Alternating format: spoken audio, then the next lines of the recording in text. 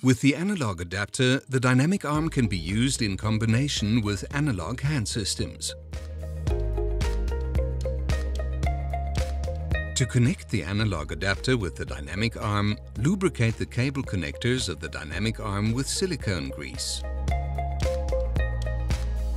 Connect the blue-coded plug of the dynamic arm to the white dotted port of the adapter.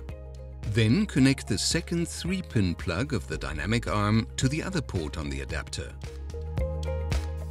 For fixation of the adapter, attach a hook and loop strip to the domed side of the adapter.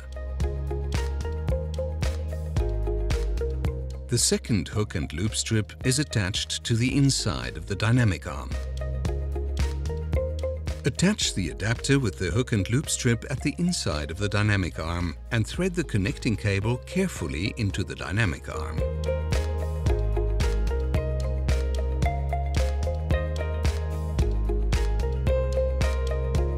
Lubricate the cable connectors of the adapter with silicone grease.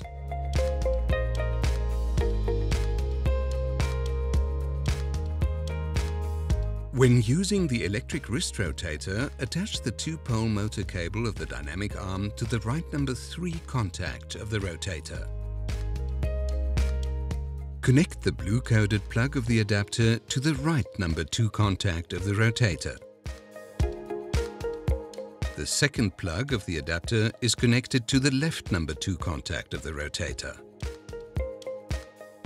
Please do not use a myotrotronic. Finally, attach the electric wrist rotator with a lock ring and connect the hand.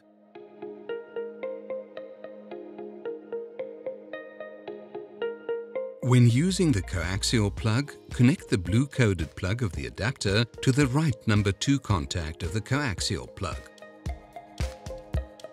Then connect the second plug of the adapter to the left number 2 contact of the coaxial plug.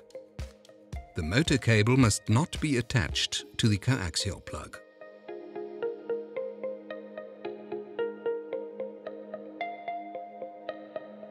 Finally, attach the coaxial plug with the lock ring and connect the hand.